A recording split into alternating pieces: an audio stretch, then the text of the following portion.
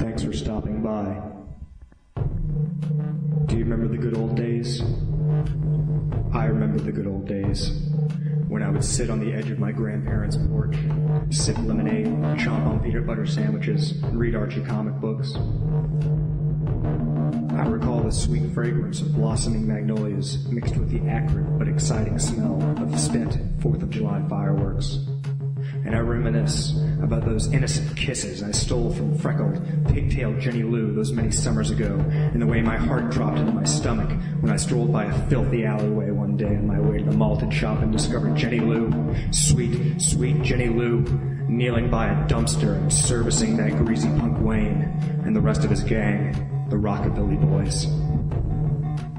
Youth. They say it's wasted on the young, but I have to say that I savored every moment of my near picture-perfect childhood and adolescence like I would savor a bite of rare Kobe steak drenched in a sauce made of butter, gold, and ground up U.S. currency.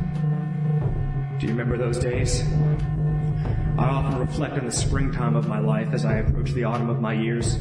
I think of Grandma and Grandpa and their unnecessarily large stock of peanut butter, white bread, and powdered lemonade.